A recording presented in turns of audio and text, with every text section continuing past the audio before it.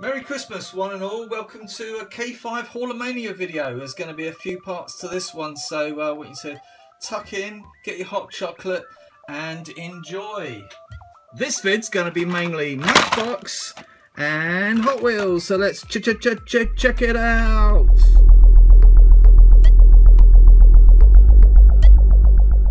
Okay, before we take a look at all that lovely Matchbox and Hot Wheels stuff that I've been finding, we'll have a quick look at these couple of real toys that I picked up. Now I picked up this Nissan Skyline GTR vehicle, mainly to replace the one that I've given to Mr. Shear. So thanks again Mr. Shear for that amazing parcel over there in Tampa. Fabulous stuff. But I also picked up an Audi TT, and I didn't have any Audi TTs in my collection. You don't see them around too often, so I'll be looking forward to hopefully comparing that to, there must be a Matchbox or a Hot Wheel one out there somewhere, but wouldn't that be cool? Okay, let's move into the Matchbox zone. So right, now then, as you can see there, I've got one in a box, and I picked that up just in case Frisian needed one, and Thomas, it's for you. So I did open one. I took some photographs of this really cool model. Yeah, it's probably the coolest national parks vehicle that's come out this year. I do collect these particular types of vehicles. It doesn't matter what they are, as long as it's got the logo, I'm bringing it home. And isn't it good? Absolutely fantastic. Interesting ram bar on the front there, probably for pushing logs out the way, I should imagine. Although I do believe that these people are law enforcers too, so let's have a take a look at the side. There's got a bear on the side. What a lovely piece. Matchbox, very hard to get hold of right now in the UK. Well, it has been for quite a while.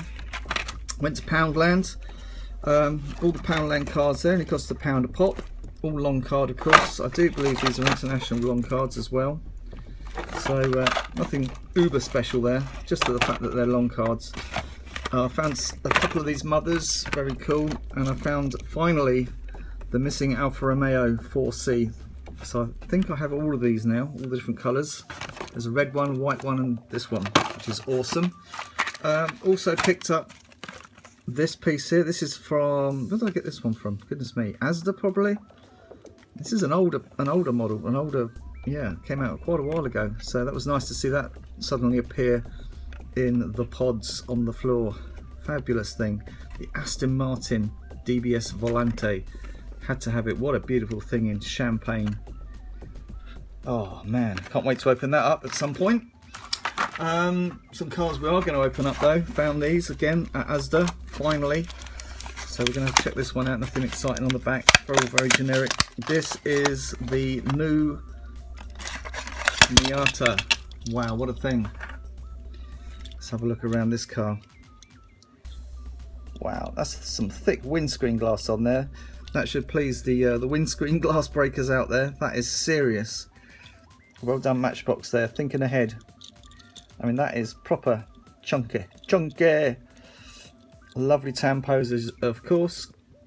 Really enjoying the Matchbox pieces with their tampos at the moment. So they've had a new heart of design. Look at the rear on that. Crikey, loving that piece in vibrant sort of fuchsia red. What a thing. Serious chunk, look at that. What a thing. Brilliant piece. Thank you very much Matchbox. And also I found this truck here. This is the 13 Ford Cargo. Gonna get that one out as well. I'm guessing these are probably around about 187 scale. Could be wrong. Does it say on the bottom? Does it go back that far in the world? No, they've stopped putting the sizes of these vehicles on the bases now, which is a bit of a shame. But that's a nice piece, isn't it? The Ford Cargo. Good Ford tampos on there. All this black piece at the back here is all plastic. And they plunked a bit of metal up top. Does it have an interior? Seems to be the in thing right now with Matchbox is a lack of interior, which is a shame. Times are changing, but it does have a hole there if you want to pull something around, so that'll be interesting. I'll have to see if we can do some of that. Very nice piece, quite light actually.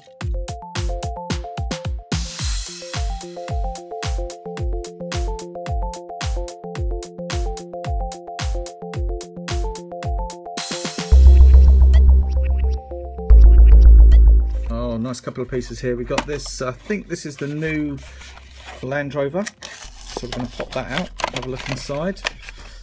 I'd like to compare this to the old Land Rover. I believe that they've made the casting a bit smaller, which is a shame. But it still seems to have kept its character, which is not a shame. And it also has an interior. Featuring an interior! You can see it now in the future, can't you? The Matchbox headlines. Yeah, so that's still a plastic piece on the top there. We've got all our jerry cans and toolboxes, or is that a lunchbox back there? Who knows? Some kind of chainsaw on the top there. Nice piece though. Still looking good. Very good indeed. Love Matchbox Land Rovers.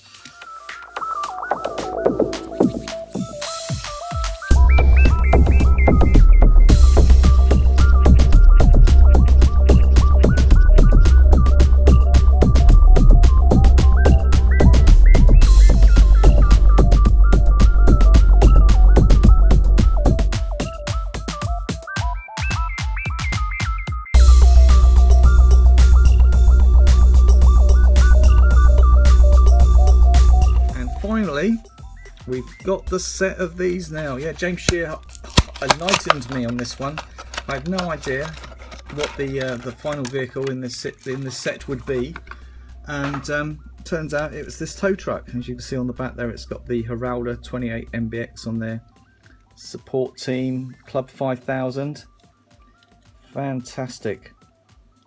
And I was looking into these vehicles, as you do, and I realised that they had something very interesting written on the side of them. It was that Swisher Motors. So I looked back through my Hot Wheels archive, as it were. So we're going to get all these out now, because they're all here to show you the full set of the Heralder vehicles. I think Heralder is the one of the designers, so it must be a special celebration for him. And I was looking through my old vehicles, and I realised that Heralder had been around for a little while, and also Swisher Motors. And I dug out this first edition 98 from 1998 Swisher Motors Ford Escort, and it needs to come out. It's been waiting to come out for quite a long time. I got this a few years back. I was out there at one of those car fairs with my mate Justin, and we had to fight over this one, and I won. But there it is. There's the and as you can see on the side there, it says Swisher Motors, and if you look very closely down the bottom there, it says Heralder as well.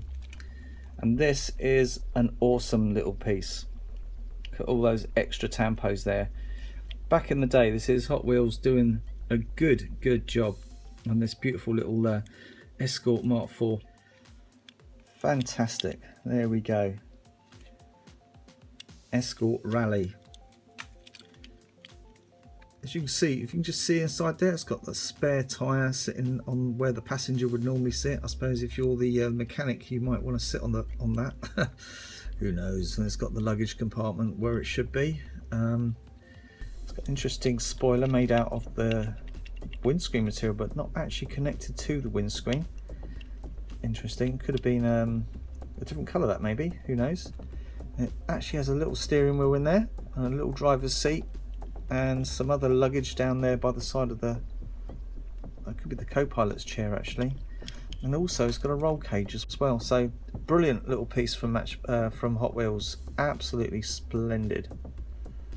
Looking forward to taking some pictures of that one.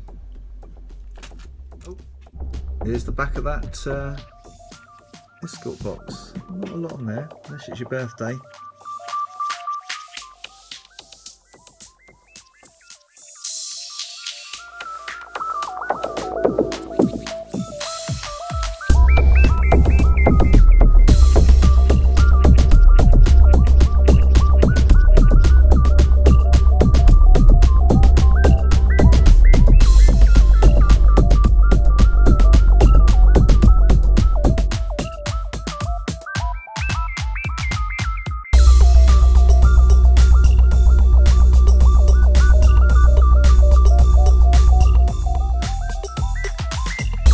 Have been busy, haven't they? So first of all, we'll have a look at what I found. All this stuff again from Asda.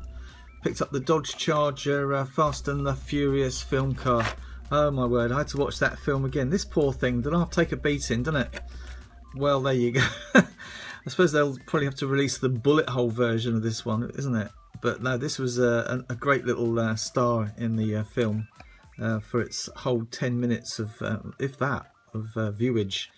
And pretty much remained in this condition for a very short time indeed, falling out of aeroplanes. Another one of these Warthogs. Probably keep this one in the box for now. Who knows? Well, yeah, I kind of like it a lot actually. It's just a military vehicle, and it is awesome. Picked up a kit. There it is, another Knight Rider. Good to see the Knight Riders are back out there again. This is probably the definitive variant of this particular vehicle. Excellent budget, affordability, and yeah, we're getting it in the UK, so it's got to be good. And also found one of these. Oh god, I just had to have this one. When you gotta go, you gotta go. And oh, we can have a closer look at this one. Now, is this the replacement for the hot seat? Who knows? So let's see what this one does. Oh yes, the seat lifts. Brilliant, brilliant bit of hygiene there. And if you look around the back of the piece, it's got a little toilet roll there for the number plate at the back. Oh wow, look, oh, something's going to happen here. So we're going to find out what that is in a minute. And yeah, so that's the back of the loo there. I was looking for some kind of flushing device. Doesn't have that, but it does have a urinal for the front grille. Absolutely brilliant. A great tongue in the cheek piece from Hot Wheels. Gotta go when you gotta go.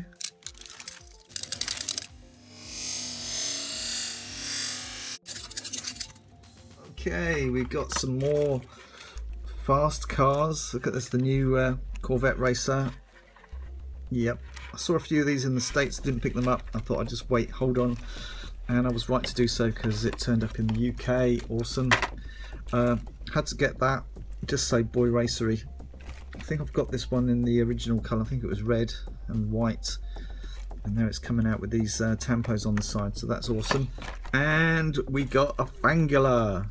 Well, I believe this is the T-Hunt from is it the B case or something along those lines? B case, C case. I've got no idea what case we're on over here right now.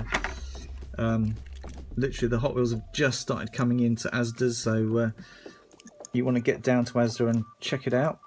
I do like my Fangulas. I love the black Fangulas, so I kind of collect black ones if I can. There you can see the much sought after treasure hunt logo. Yeah, there you go. Yeah, I'm not officially collecting treasure hunts right now, but there it is. Just there we go. It's just less stress to not collect them. A metal base, metal body. What a piece.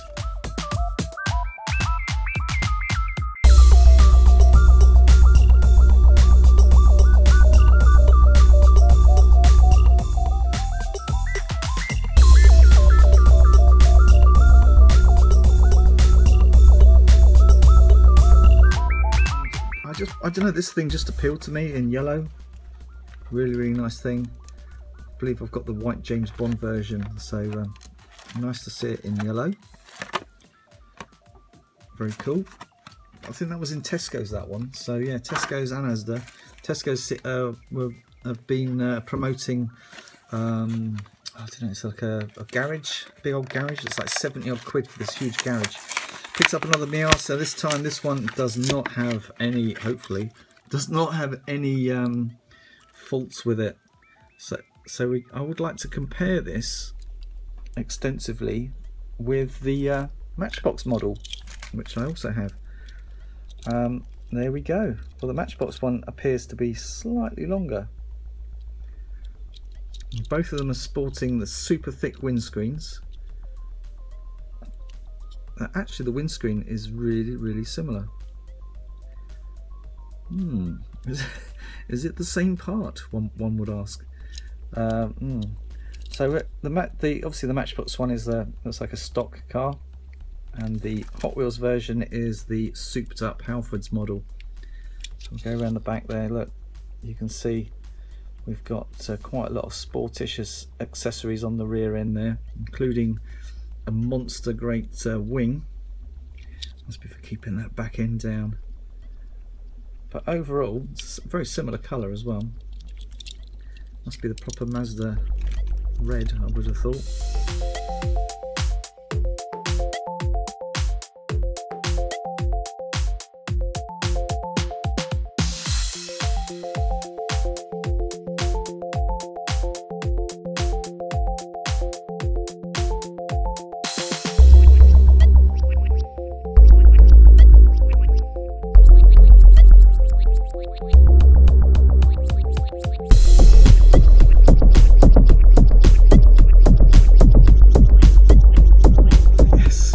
Yeah, it's taken a while to find this piece, and I'm going to open it up. This is it's not a super. This is like the last chance for me to find this model. Not sure if it came out in the A case as well, but isn't she gorgeous? This is of course the brand new Ford GT. Wow, splendid thing, full of technology, and in that lovely Ford, it's like a aqua blue, beautiful colour, liquid blue or something it's called, isn't it? It's a brilliant piece, fantastic. The 17 Ford GT, food for thought. Yet to see one on the roads. Well, I know there's loads of you out there enjoy looking at the old stuff, and I did actually manage to find some really old pieces here, and it's quite special, some of these bits actually. They're all from the 1950s, some of them are from the early 50s, but most of them are from around about 1950, I'd say 57, 58. We're going to jump straight in with this piece here. Wow, it just feels old, my word. Now this is an old, it's an old piece from a company called Charben, and Charben is an amalgamation of two names, Charles and Ben, obviously, Benedict. And these two guys, they started up a toy company in the UK in 1929. Mostly, back before the war, the toys were made of lead, and yeah, I wouldn't like to handle those old lead toys. That A, they'll probably just fall apart in the hand, and B, they'd be quite toxic. But this is a piece from a collection. I think it's known as the I can't remember now, vintage bangers or something. I'll write the name below. I did do a little bit of research, but it was a while ago after I picked it up. And of course, this one's missing its back axle, but it is retaining its all metal wheels there. And if you notice, the base on this is tin plate, and it's sort of basically two castings held together horizontally, and then actually stapled together with this this tin plate base. Very interesting piece. I believe it's some kind of Ford, but I could be wrong. It might even be a French car, judging by that. Actually, it's probably more likely to be some kind of French car from the 1920s or before. Fabulous thing. But that's not the star of the show. Oh, no. We got ourselves a bus. And this is awesome. Now, there was absolutely very minimal detail on this when it came out. I believe it's from the same series of toys as that particular piece, the little blue car. But this is actually known as Old Bill. Not to be mistaken, of course, with the police force. Old Bill is a nickname probably given to this style of bus, which was driven around in London between 1914 and probably about 1920, taken out of service. Open top. Some of you will recall I've got some of these actually made by Matchbox, but this is quite a playful edition. Big old boxy front end on that, and it actually states on there Charben's Toys, and it says General there, so that's the name of the bus, the General Bus, or the Old Bill. Fabulous thing. Again, just two halves of metal clumped together. I'm looking all around the vehicle, and there's not an awful lot of detail in there. I'm gonna say sort of something from around about 1956 or thereabouts. Fabulous kids toy. Of course, back then the made of Zamac as well, and the Zamac there's a lot of lead in the Zamac still. So if you look at this particular piece, the lead has caused the thing to start crumbling at the back there. Hopefully the same cannot be said for this piece. Oh, another thing which I thought was quite entertaining was the actual use of panel pins. Check those panel pin axles out. And literally just clamped at the end there just to hold the wheel on. Very precarious stuff, but it seems to have worked. That is just solid chunky stuff. Am I going to start collecting char bends? Well, I suppose if I see them around, I'll pick them up. There's another piece that I had to grab. This is a budgie. First glance, it looks like a Moco, from around about the same time period as the Mocos. And again, you can tell its age by the fact it's got plastic wheels and both ends are mushroomed. So this is probably from around about 1958-59. Tells you what it is on the base there. The Rover 105 Rover-matic. So it's probably like a P2 or something like that. Absolutely wonderful thing. This is the your poor man's Rolls Royce, basically. These things really are kind of, I wouldn't say super affordable for your average guy. And look at the, but they are affordable. You would see them on normal people's runways. If you look there, it's also got interesting shotgun doors as well. Very interesting. Do like that. And oh, we found a grail. This is what stopped me up when I was at the when I was walking past that stall in the market. This caught my eye. Now this is a, well, it's from about 1961, 62. This is the old taxi, Austin taxi. And this particular example, as they are, number 17, this particular example is extremely mashed up. But saying that, it reminds me incredibly of the one that I used to have as a kid. And this is one of the pieces I've been searching high and low for. And I'm showing it to you in its current state because this is how I found it. I'm really hoping that I can fix it up a little bit. As you can see there, it's got a little man driving it. Super cool. There he is. Awesome. What a lovely thing. Of course, not available in black, which is odd. I always thought that being red, it was quite an unusual colour. We're now going to have a look at Here it is, Moco. And here it is from 1956. It's number 22A, the indomitable Vauxhall Cresta, and this is has been blessed possibly with the distinction of being the first saloon car in the Matchbox Moco lineup. As we can see, it's got all the traits of a 1956 car. Yes, it doesn't tell you what it is on the base, but thankfully there is lots of information out there on this particular branch of automobilia, unlike other stuff. But I was able to obviously find out quite a lot about it. It was deleted in 1958, so it was only around for a couple of years. Deleted by 22B, which was also Vauxhall Cresta and a lot more popular as models go. And this particular model was developed in order to tow the caravan. It's also, not only is it one of the first cars that Moco made that was actually a saloon car, it was also one of the first cars designed to actually tow something as well. So it's got a lot of kudos to this particular car. And I believe I sent a couple of these out to Japan. So you know, all good things, they come back in the end. And the nice thing about this one is that it is in very, very good condition. You can even see the spray marks there where it's been masked off and sprayed over the top of this cream colour. So all in all, a very, very nice piece. I'm very, very happy to have it in my collection finally and not have to worry about it, because I'm very happy with this piece.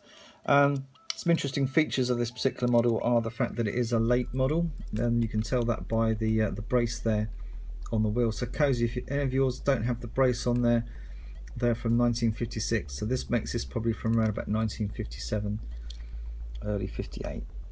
And there we go. Fantastic stuff. Thanks for watching. Ta-ta for now.